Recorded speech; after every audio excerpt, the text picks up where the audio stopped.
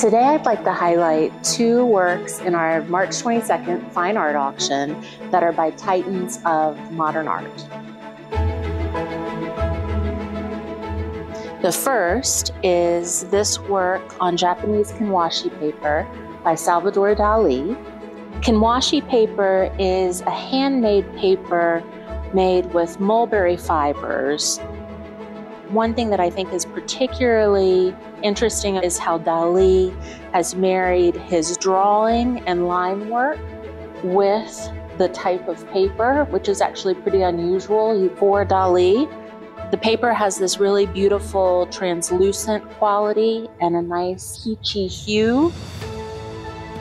The work is signed and dated 1944, and it's really a nice recent rediscovery of this work. It's been in a private collection since 1965 when it was purchased by John Stratton at Sotheby's London in their Impressionist and Modern Art sale. We are exceptionally excited to reoffer this to the public.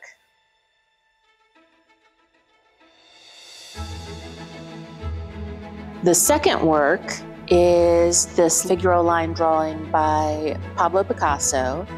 It's dated in the upper left, December 20th, 1959.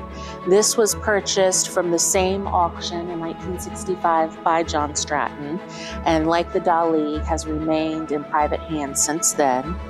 This is listed in the Zervos Catalogue Raisonné. In 1954, Picasso was commissioned by the French publisher Terriard to create a series of illustrations depicting scenes from the Human Comedy by Honoré de Balzac for their art magazine, Verve. Picasso created a suite of 180 drawings, including the one on offer here, and a set of 12 lithographs in color.